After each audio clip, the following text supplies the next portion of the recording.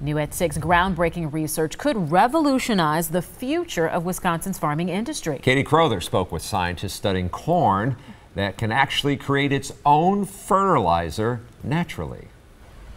What's being done by researchers and students right here in the labs of UW-Madison could eventually save farmers here in Wisconsin and around the world a lot of money, while also helping improve our environment. These scientists could be instrumental in changing the way corn is grown, and they're getting national attention for it. Honestly, that was not the goal, and clearly, our goal is to do good science. Professor Jean-Michel Anet leads the project to grow corn that can use nitrogen from the atmosphere to grow rather than from fertilizer. Scientists found this corn in Mexico. The key is a bacteria in the clear mucus around the roots. This has been kind of the holy grail for a long time with corn. Joe Lauer has made farming and the study of it his life's work and says this development could have quite an impact. It reduces the amount of money that needs to be spent on nitrogen fertilizer. Typically right now we're looking at about $100 to $150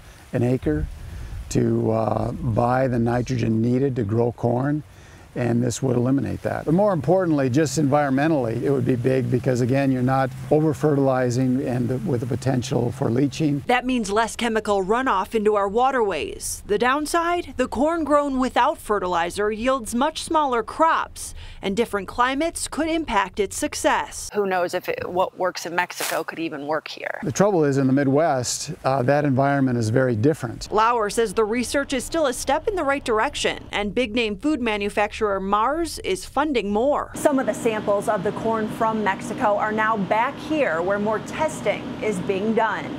Reporting in Madison, Katie Crowther, today's TMJ4.